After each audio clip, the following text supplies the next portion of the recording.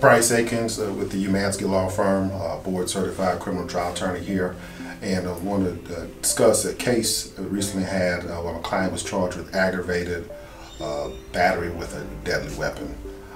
It's a second-degree felony, carries potential prison time, and this was an incident that originally arose out of traffic dispute that continued into a parking lot close nearby.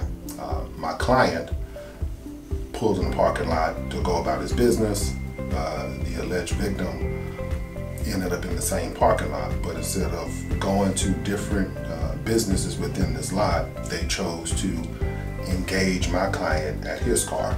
My client never got out and never left his car, and was accosted by the other driver. And despite telling the driver to leave and go into the business, they attempted to take a swing at him, and there my client defended himself.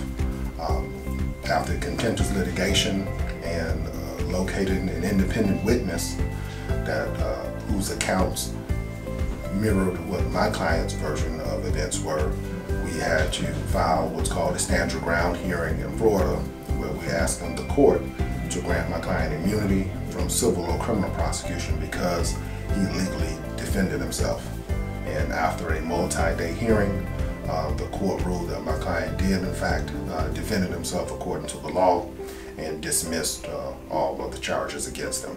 Based upon the court's ruling finding my client did legally defend himself, he faces no sanctions of probation or monetary fines against him, or even subject to any civil liability from being sued for the injuries sustained by the other party.